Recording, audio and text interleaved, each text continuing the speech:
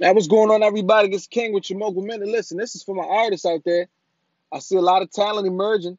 I'm loving what I'm hearing. I'm loving what I'm seeing. And listen, all that's dope and all that. But I want to know, are you protected? King, what you mean? I got straps. No, I don't mean protected like your body. I mean your work. Is your stuff copywritten? I'm just saying, do you have a PRO? Like, are you a part of a PRO? Excuse me.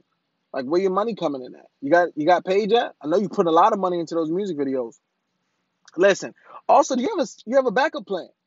What kind of skills do you have? What kind of abilities do you have outside of making music that can ensure that you're gonna make some money? Because the way the industry is looking, it ain't looking too good, bro. They want to pay us pennies for our creative properties, and that's not okay. Listen, I love you and I care about you, so I want you to find something that you like to do and invest in it. We've lost too many black men that could have been helpful to the community to a rap dream. You can have the dream, but have some financial backing and financial literacy to back the dream. Because after all, most of y'all got kids, and they got to live too. You heard?